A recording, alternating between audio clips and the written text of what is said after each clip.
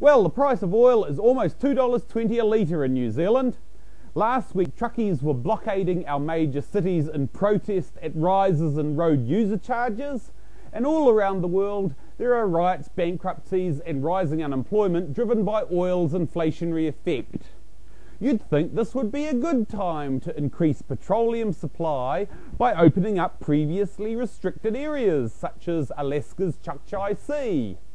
Instead, two Alaskan environmental groups have filed lawsuits to restrict oil companies. And why is this? Because they claim that the oil companies might incidentally disturb or accidentally harass polar bears and walruses.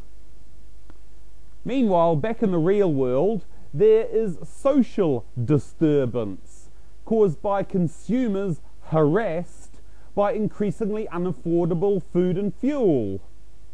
Environmentalists, meanwhile, have their grotesquely skewed priorities set on harassed walruses.